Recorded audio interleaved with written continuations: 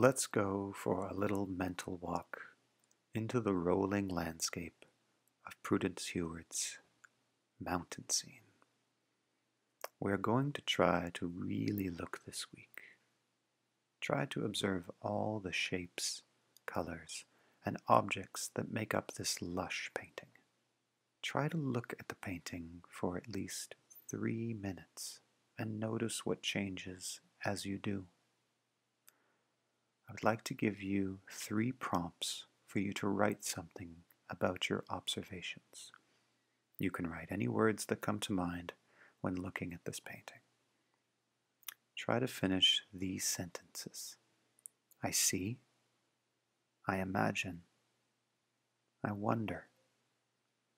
After a bit of writing, gather your materials and create your own mountain scene inspired by your observations.